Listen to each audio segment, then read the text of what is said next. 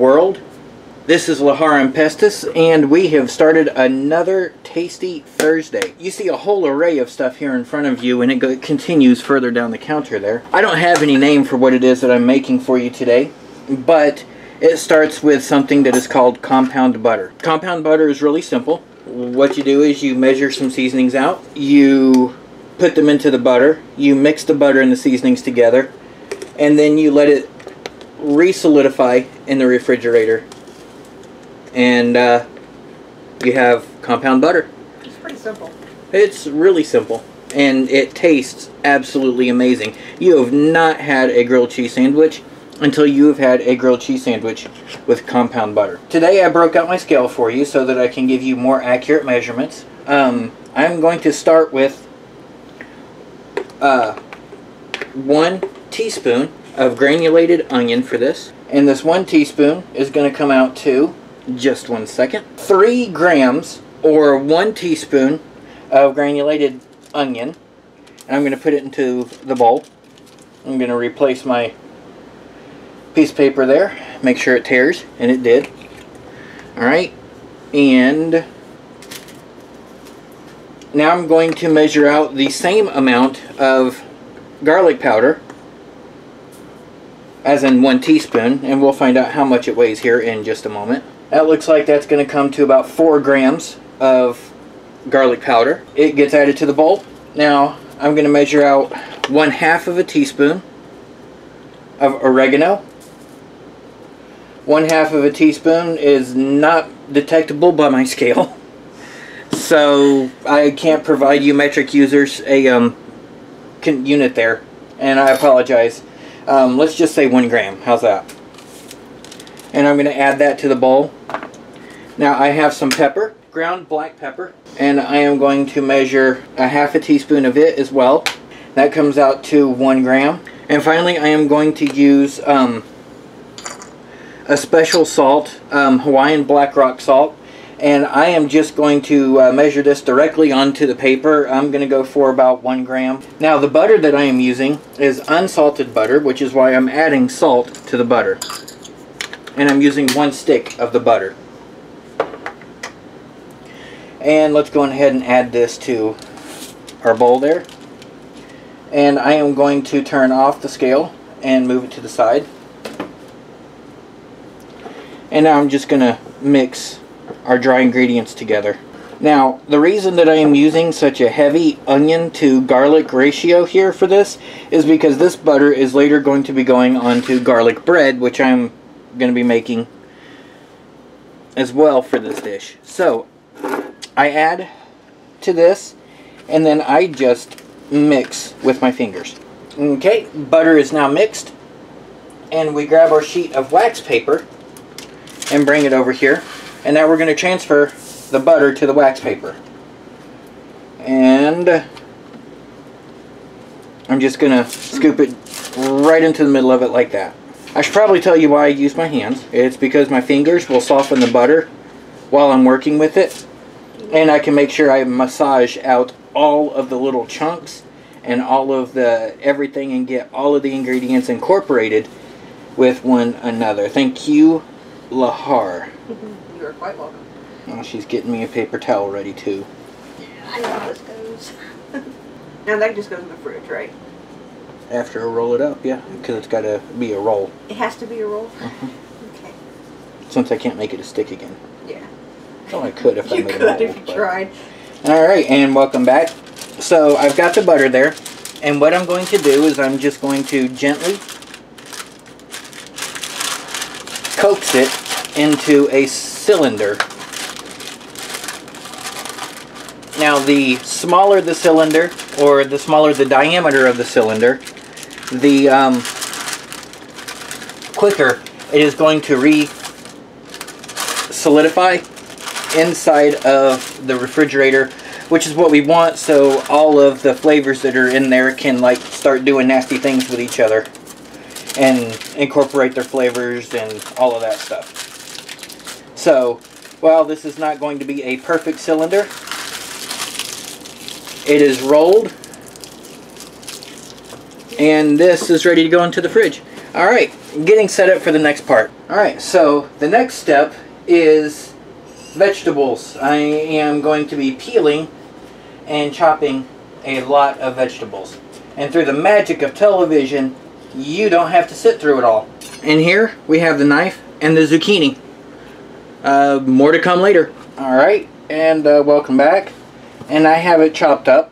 And now I am going to be adding this to my measuring cup over here to get you a weight and an amount by volume.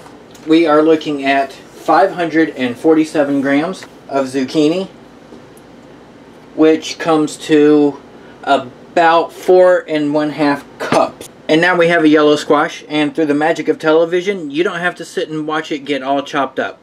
And we're back, and take a look. It is all chopped up.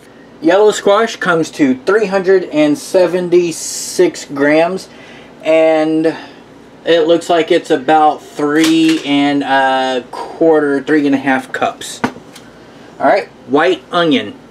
And we're back. Here is your onion chopped up, and now I'm going to weigh it for you. Okay, I used 1/2 of a white onion, and there is, so this is because I forgot to tear the scale before putting the onion in. We need to do a little bit of math. Now what we're going to do for this, it's an easy fix, is we're going to subtract this reading, or subtract that reading from this reading. So 1,218 minus 1,041. Yep. And while she's doing that, we'll see if the geologist can math. This is going to be about 1 1/2 cups of white onion. 177 grams. 177 grams of chopped white onion. Does that sound right? Sure. Okay, I'm making sure. Just if you're wrong, everybody in the world will eventually see it. That's what's frightening me. So, 177 grams, 1 1/2 cups of chopped white onions, and we'll be back with the next vegetable. 4 bell peppers, 1 of each color, just to add some brightness to the dish.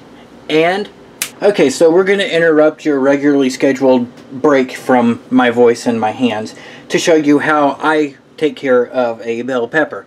Now, I have already cut the stem off. As you can see, these other ones still have their stems. And now what I do is I take the bell pepper and I turn it over on its head. And now I just start here and slice in and then slice down. And I clipped a couple of seeds that time, but you'll notice that I don't have anything to clean and they're all still there. And I'm just going to rotate it about 90 degrees. Wow, this one's more full of seeds than the other one was. But I can watch it and see where they're at now. There is the majority of everything. And now I just throw that away. And I rinse these pieces off. Or shake them off. But in reality, these seeds aren't going to hurt you any. They're not poisonous. They're not toxic. They're not even hot. Just most people throw them away because of the texture of them. So I'm going to go ahead and scrape these off. But that is how you prepare a bell pepper for a julienne. Now, to actually julienne it, let me get these seeds off of my knife. What you do is you take one of the pieces that you cut and you put it skin side down, flesh side up, however you want to word it, onto your cutting board. Because the skin is kind of the harder part, and it can make your knife jump and skip and slide, and you don't get a good enough julienne. So, here we go.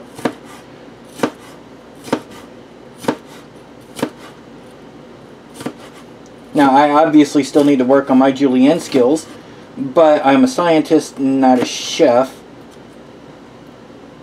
And there we have julienne bell pepper. And we're back.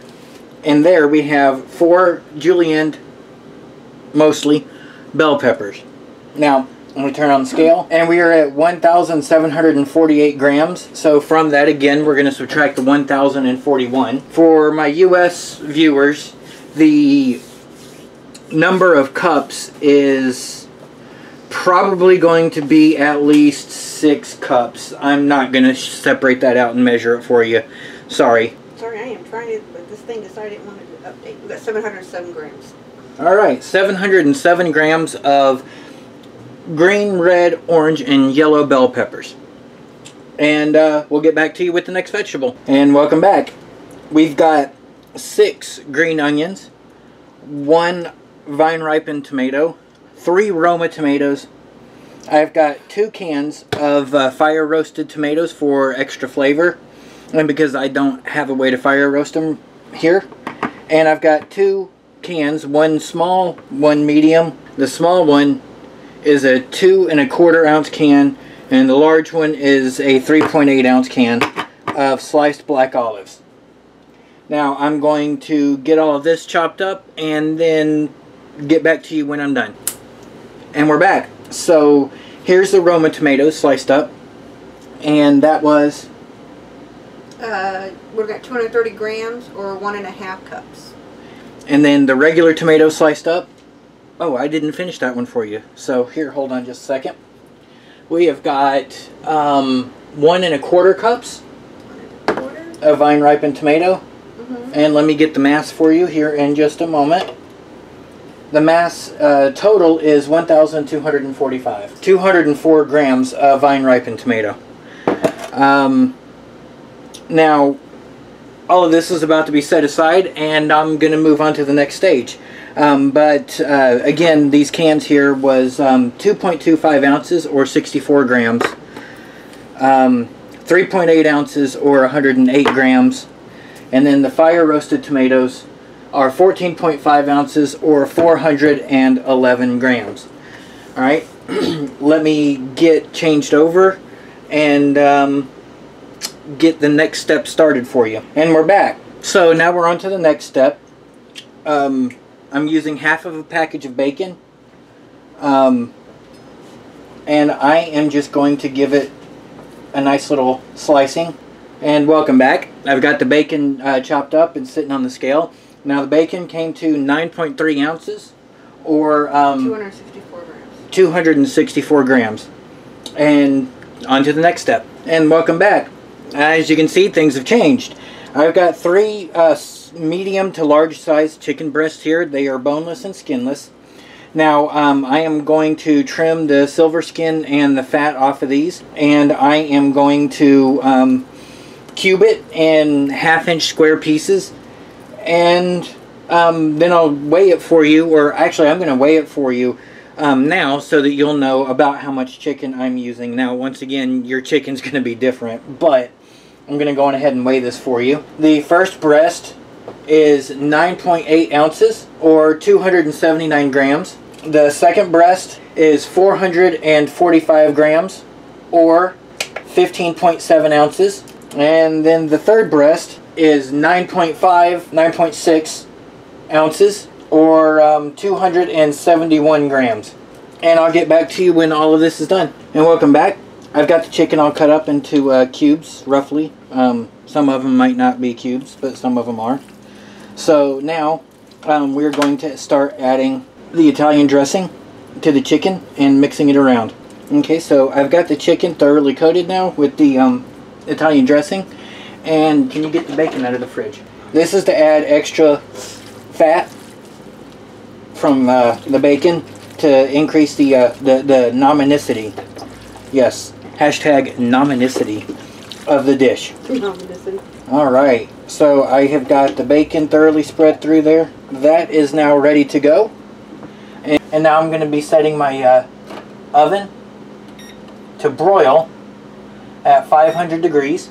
Now we're going to go ahead and slide that underneath the broiler. I am pulling the chicken and bacon out of the broiler, and I am going to stir it because I need everything in here to cook evenly, because I want to get a nice dark brown, maybe even a little bit of char on it. Want everything to stay saturated. Alright, welcome back to Lahar and Pestis' Tasty Thursday. Now we are ready to move on to the next step. if you look, that is nice and browned and looks like it's pretty cooked evenly. Man, I really wish you guys could smell this. It smells pretty good. Oh yeah, Lahar is standing behind the camera now, in case you were wondering where she was at. Camera operator. She has a camera operation. Alright, so I'm going to go get the next ingredient. So I'm going to get those tomatoes that we chopped up earlier, and I'm going to just dump them right on in. The fresh tomatoes are added, and I'm going to open up the fire roasted tomatoes and add those. Now what I want these to do is I want these tomatoes to melt. That's literally what I want them to do. I want them to melt and become a thick sauce. The nominicity of this is increasing exponentially. And at this point, it goes back into the oven. Oh, ho, ho, yeah. Oh, that's great. Oh, man. Alright. So, I'm going to give this a stir here. Or a mix, anyway. It probably won't be a proper stir. Now, I'm going to keep cooking this down until these tomatoes melt in here, like I said earlier. And turn into just this really rich and full of flavor sauce. I think at this point I'm going to add another ingredient. 1 carton of portobello mushrooms, baby portobello. You can see that everything is reducing down and those tomatoes are melting beautifully. The mushrooms that we added have melted beautifully. And now it is time to start adding some of the other vegetables that are here. I'm going to start with our bell peppers. Just give these a quick little stir. And it looks like that for this one, I am going to have to add some of the Italian dressing back in. Those will reduce. And then the next step is going to be adding the zucchini. And welcome back. I'm going to go on ahead and drop all of the squash and zucchini in there.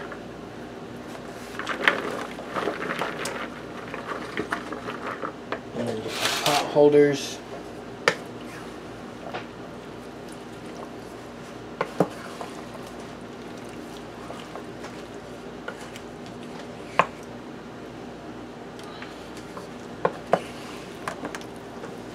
Oh yeah, look at that. That is amazing looking. I really like the color. The colors that are in it. Mm-hmm. I do too. It's mixed in. You got some riding on the side over there. See that? Thank you. Mm-hmm. And trying to escape. that's because he knew it was coming. And welcome back. This is the final addition of the final ingredients. You'll notice on the stove I've got a pot. It's full of brined water. I've put salt in it, a few tablespoons of salt, and I also put a chicken bouillon cube in there to help flavor the pasta, to match the chicken flavor in the dish. And there we have it. We are done with this. Look at all of that. Look at that amazing sauce there. This is gonna be sinfully delicious. Man, it looks like all of the onions are translucent. Alright, so I forgot about the bread. Lahar would have killed me had I forgotten about the bread. So let's go on ahead and get this started. A fresh French loaf. And I have got that. So let me get my bread knife. I'm going to put my scissors away.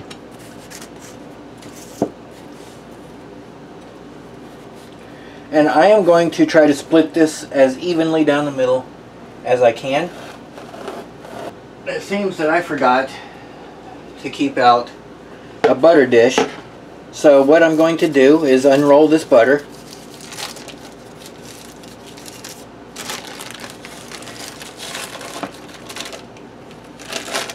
And I'm going to drop it in here.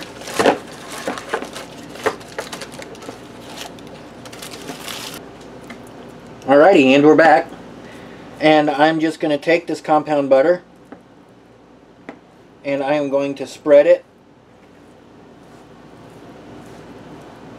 generously across both halves. And then when this is done, I'm going to grate mozzarella cheese on it, and you'll get to see that. Alright, welcome back. I just went and checked the pasta, and it is done and ready to go. Lahar moves these on me constantly. I think it's a game that she plays. Aha, let's see if he can find his kitchen stuff today. I'm going to put the spaghetti back in there. I'm going to throw a little bit of olive oil in there. Probably no more than a teaspoon or two. And then I'm going to mix that around so that the pasta doesn't stick on itself. Okay. Now, I'm going to flavor the pasta with a little bit of garlic powder.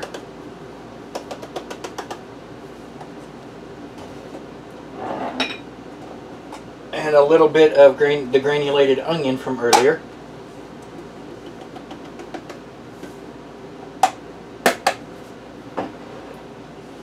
And a little bit more oregano. And I'm going to get my ladle, and I am going to ladle some of this